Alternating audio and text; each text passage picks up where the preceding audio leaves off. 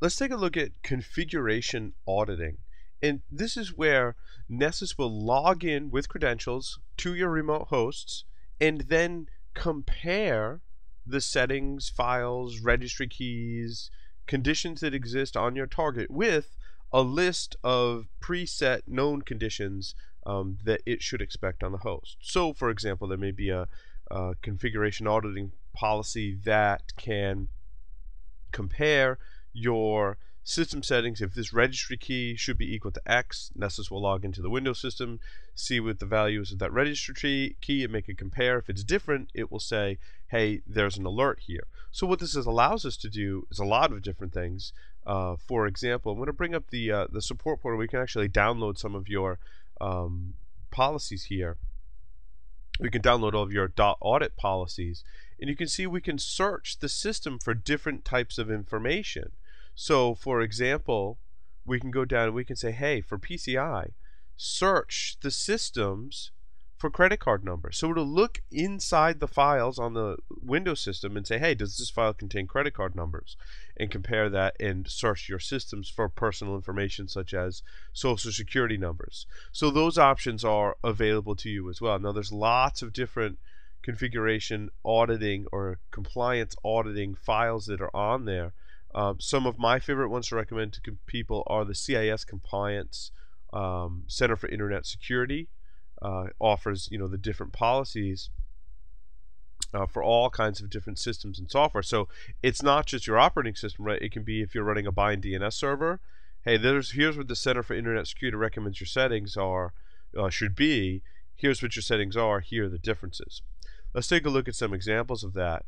Inside of my policies here, I'm going to look at one of my compliance audit policies. And basically, I've pretty much left the defaults. Again, I've entered some credentials here. For the plugins that you want to enable, you want to go in here, say policy compliance, and here I'm doing a Unix compliance check. So I've just enabled the Unix compliance checks. I go into preferences, come down here, and I want to go into Unix compliance checks. You see I've uploaded a couple of files. So I've got a custom one that I created, and I also said, hey, log into the system and compare its configuration against the CIS Center for Internet Security standards for Apache. If I want to upload more, I can click the browse button here and upload a new file that I've downloaded from the website. So that's how you get files in and out of your policy. If you do upload a new one into this policy file number 2, do make sure that you click clear. Okay. So then you launch that scan like you do any other scan, and when you come into the results, I've got a couple of different results I wanted to show you. So here's the compliance audit for the Linux system that I was running, and you can see I've got 79 high severity vulnerabilities that are different from my network checks, different from my local patch checks. There, your password authentication in SSH is not configured according to the standard that I was told to compare it against. So I've also got that very same Windows 2000 host that I used as a target, and I performed a CIS compliance audit against it, and you can see I've got 129 high vulnerabilities. And again, these are things that have to do with your password policies and configuration of the system, separate from stuff found on the network, separate from stuff found when I've locally logged in the system and checked it for patches.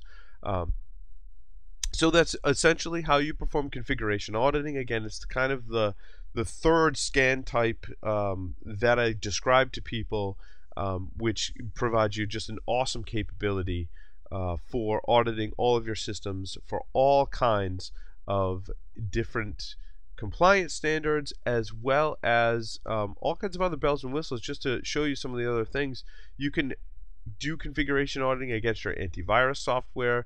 You can do it in support of PCI. So there are lots of different options for you.